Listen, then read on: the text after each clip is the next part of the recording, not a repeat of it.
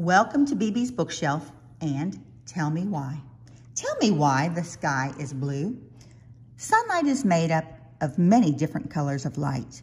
When it reaches Earth's atmosphere, the different colors of light are scattered in all directions by gases and particles in the air. But the blue light is scattered more than the other colors because it travels a shorter distance. This means that when you look at the sky on a clear day, you see more of the blue parts of light, and so the sky appears blue.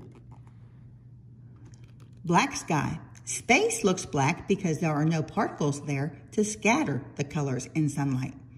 The sunlight travels in straight lines, and we cannot see the colors that we see in the sky on Earth. Clouds are white because they scatter the colors of light in every direction. All the colors combine to produce white light. Subscribe to BB's Bookshelf for more science lessons.